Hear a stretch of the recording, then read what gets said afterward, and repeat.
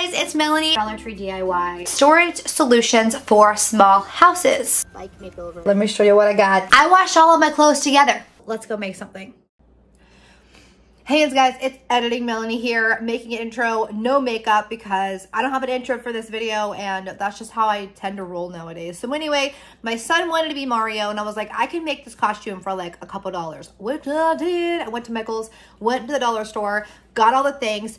I do want to say I did get his Mario hat for like $5 at Party City. It's not in the Halloween section, it's in the Mario Party section.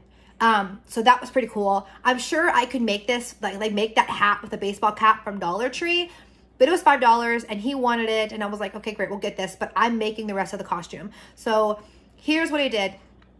It's super simple. It's very similar to the costume that I made, for Minions, a couple years ago. So I hope that this helps. I also hot glued everything. Don't judge me. All right, guys, I went to my Michael's craft store. This is a $5 shirt, but I got 40% off. And then these were 30 cents a piece, but I got 20% off, less than $5. Let's make the costume. All right, the first thing I'm going to do is kind of line it up, see how I want it to look, if I want to make any cuts to make the straps, where I want this to go, to make it look like his overalls, and then he'll need some buttons. This is going to work similarly to my video where I made a Minions costume, and it's linked below. Super simple.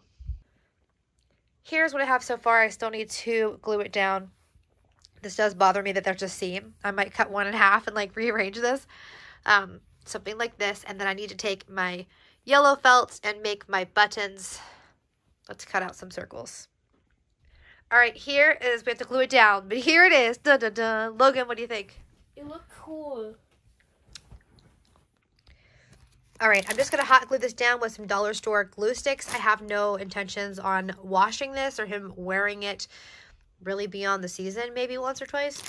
So I'm just going to hot glue it and save my money and my time. Why would I sew it?